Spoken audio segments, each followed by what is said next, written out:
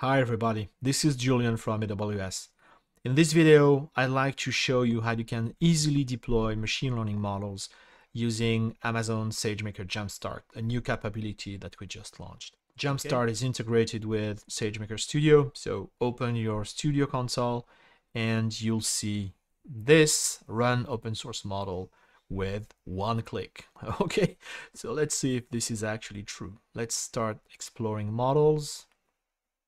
Okay, so we can see we have natural language processing models. Okay, we have quite a list, lots of BERT models trained on different tasks, and we also see some computer vision models, a lot of them, image classification, object detection, etc. And we're going to deploy one of each. All right. So let's start with NLP, why not?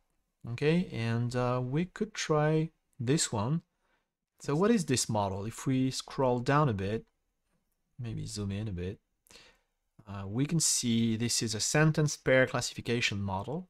Okay, it takes a pair of sentences as input and classifies the input pair to entailment or no entailment. So what this means is the second sentence a consequence of the first sentence, right? And we'll see these are questions and answers. So this model will tell us if a certain sentence is an appropriate answer to the question or if it's an unrelated sentence. Okay, so we can deploy a pre-trained version or we can fine-tune on our own model, and we have information on the format, right, for the fine-tuning data set. So here we're just going to deploy the model. Maybe we'll look at fine-tuning in another video. So simply click on the deploy button. Maybe we can look at the deployment configuration.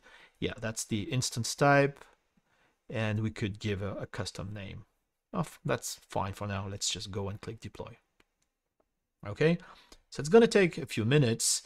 Let's do the same for our computer vision model. Okay, go back here. Okay, so this is an inception model. It's an image classifier. Again, we can see some information here. We have a pre-trained model on the ImageNet dataset, or we can fine-tune again, right? Passing our own image classes. Okay, so we're going to deploy, do the same, and we're going to wait for that endpoint to come up. Okay, so I'll pause the video and I'll see you in a little bit. After a few minutes, my BERT endpoint is ready, and we can try and use it. So at this point, we would probably scramble for prediction code and try to figure out how we can invoke the real-time endpoint. But we don't need to do any of this here because we can simply open a notebook that contains samples as well as prediction code, and no need to change anything in here. We can just run the notebook and get some predictions. Okay, so let's see how this works. Run the cell. We see some examples here. So the first sentence pair is actually a correct pair with question and answer, although I wouldn't really know about Beyonce's vocal range. I'm more of a metal guy. Anyway, in the second sentence pair is not a correct question and answer pair. We have a question here, but the second sentence isn't really an answer for this. Okay, although it does have interesting context, right? It's definitely about a singer, a vocal acrobat, so not totally unrelated, but not an answer. Okay. So let's see how the model works. Now we have our prediction code here, and well, I'm very happy I didn't have to write any of this. I have the correct name for the endpoint inserted. So all I need to do is run this cell and get an answer for this. Okay, so we see the first example actually shows entailment. So the second sentence entails the first one, and in the second example, the second sentence does not entail the first one. So it's not a valid answer for that question. It's not even an answer at all. Okay, job done. I don't think deploying and testing BERT was ever this easy, honestly, compared to my previous attempts. So this is very, very easy. And of course, you can try your own samples and reuse the prediction code, copy paste this prediction code into your own notebooks, and so on. This is a great way to get started with the models and save lots of time. Okay, and since we're done with this, of course, we should delete the endpoint. Otherwise, we're going to be charged even though we don't use it. Okay, so now it's going away. Let's take a look at the computer vision model now. So we can see the endpoint is in service. And just like in the previous example, we have a notebook. So let's open it. And let's see what we have here. We're downloading some images and predicting them. Okay, so let's run this code.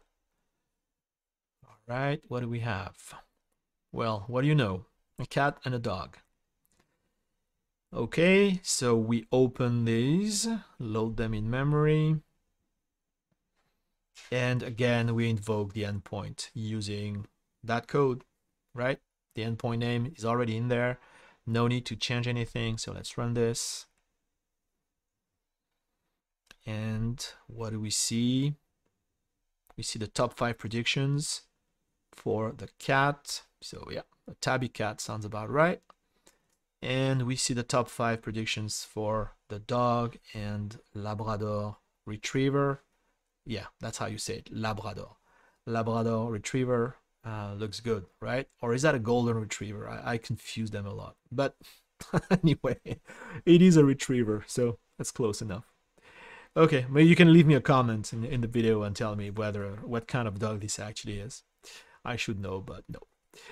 Okay, so this was very easy too. Again, you can reuse the sample code for this model. No need to write it. And once again, once you're done, do not forget to delete the endpoint, and away it goes, right? So as you can see, this is really super simple. You can deploy state-of-the-art NLP models, state-of-the-art computer vision models from the TensorFlow hub, the PyTorch hub, and we didn't write a single line of code, which is great because that prediction code always tends to make my life miserable, especially with the more advanced models. They're really not easy to work with. No such problem here. Okay, so go and try it out. Happy to answer questions, happy to hear your feedback, and I'll be back soon with more videos. Thank you.